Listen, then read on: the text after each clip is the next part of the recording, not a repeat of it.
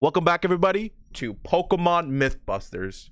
We're gonna really see if Cynthia's team was EV trained or not. Here we go, Garchomp.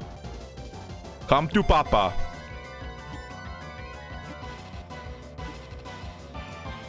Gotcha, Spiritomb was... that might be a problem. So we wanna check for EVs. So this is Garchomp's EV, all zeros.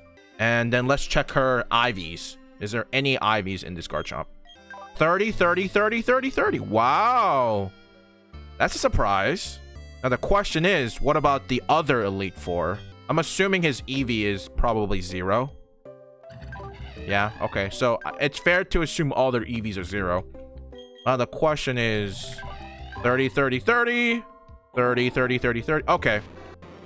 No. There's nothing special about Cynthia.